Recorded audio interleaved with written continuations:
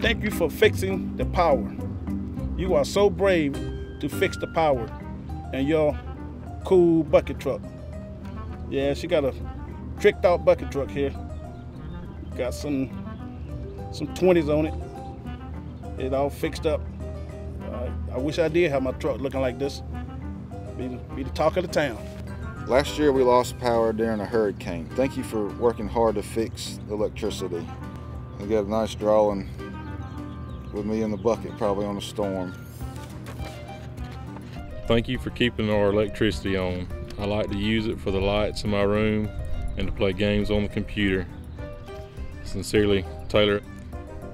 And got a picture of a lineman in a bucket going down the line and cutting the lights on for her.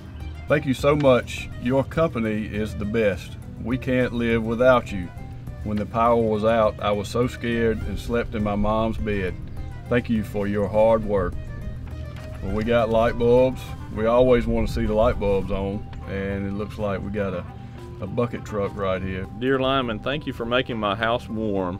When our power went out, it was so cold that I had 4 blankets. I could even see my breathing. Daddy had to cook eggs on the grill. My dog was cold too. I saw you in the big sky truck, and you looked so cold. Thank you for helping us. Love, Brooke. And I can imagine how cold it was in that house, kind of like probably like a camping trip, having to just make do there in the house, camping out with the cold weather.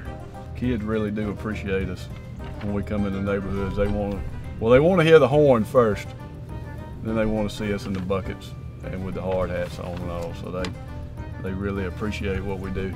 Sometimes I think more than the adults do.